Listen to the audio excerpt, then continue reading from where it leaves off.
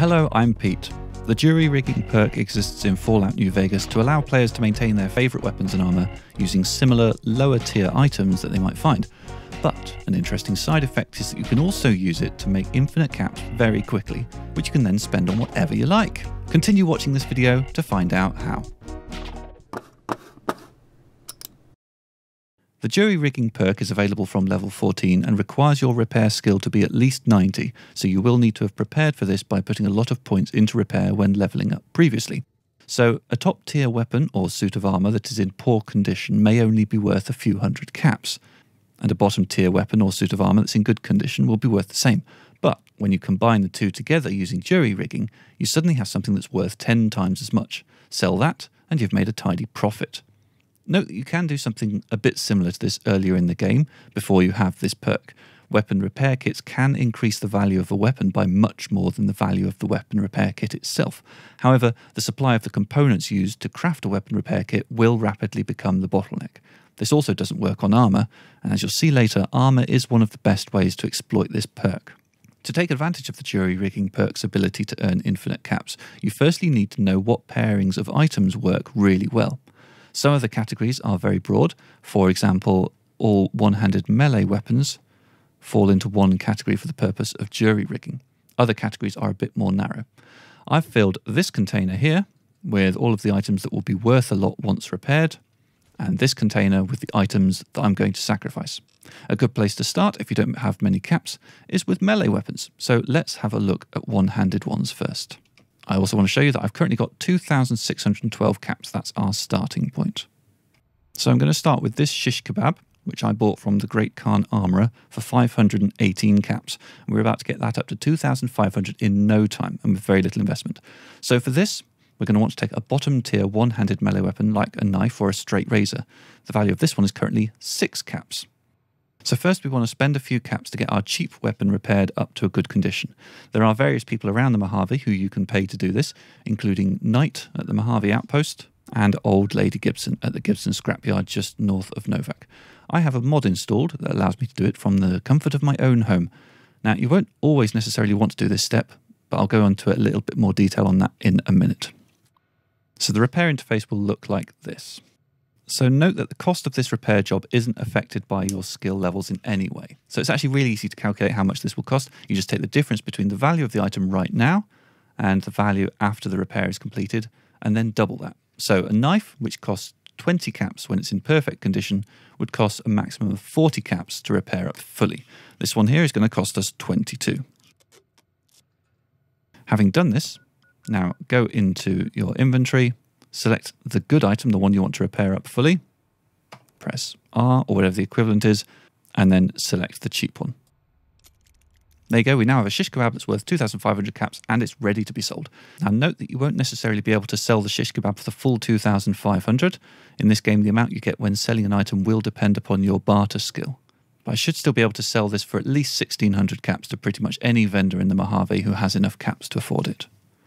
Now, one thing you will notice is that I have got a lot of knives and relatively few things to repair with them. This is one of those situations where I might skip the step where I spend some caps to repair up the knife. As a result of that, I would end up needing to use multiple knives to get the higher tier weapon, in this case the shish kebab, up to full condition.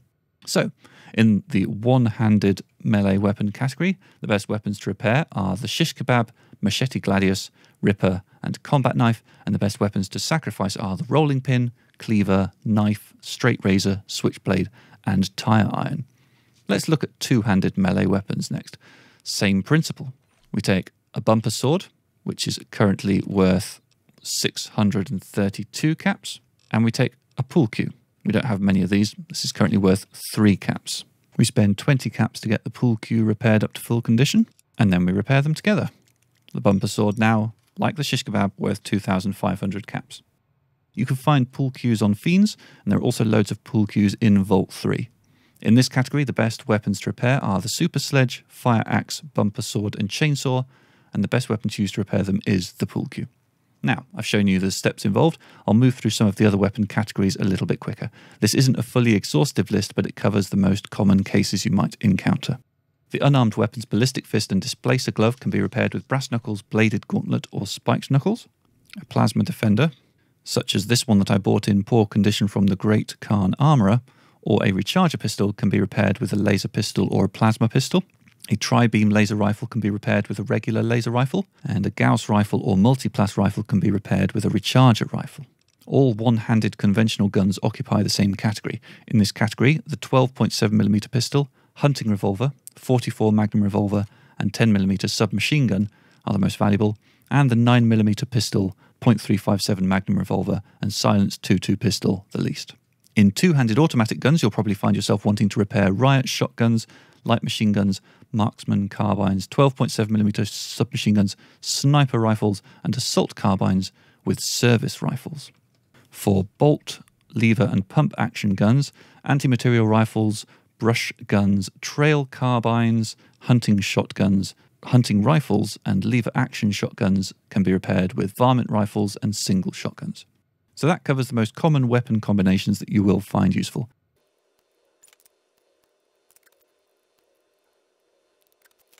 So I've now run out of caps from repairing weapons, but even so, I've still got many tens of thousands of caps worth of high-tier weapons in my inventory, so the next step is to know where to sell them.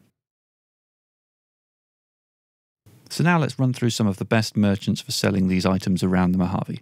Their inventories will refresh after a few days, so once you've cleared them all out of caps, you may need to wait a while until they have more.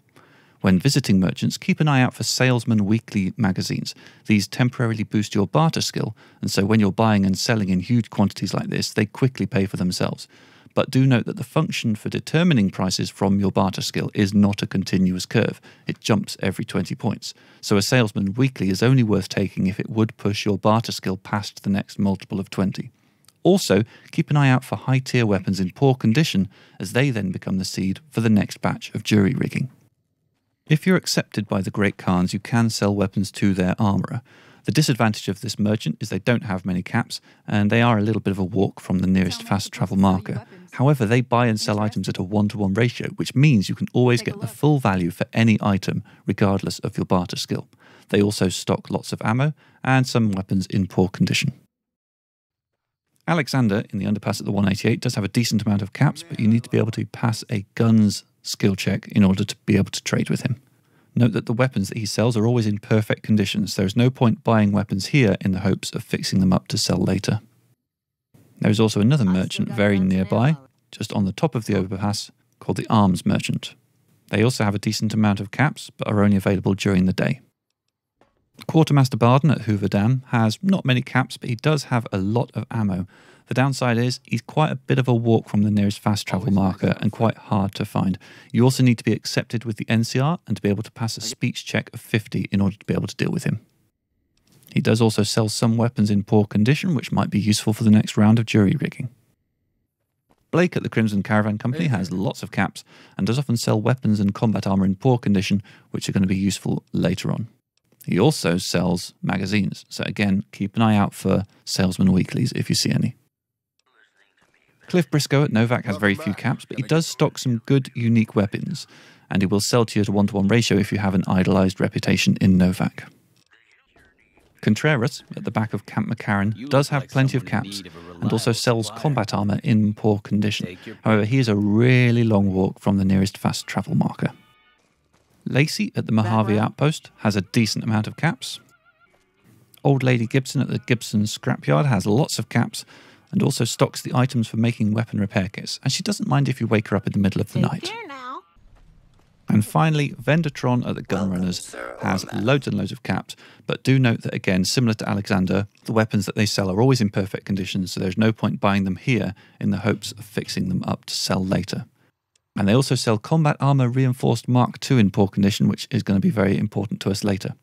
The mod I mentioned earlier does allow me to access Vendertron from the comfort of my own apartment, which is nice.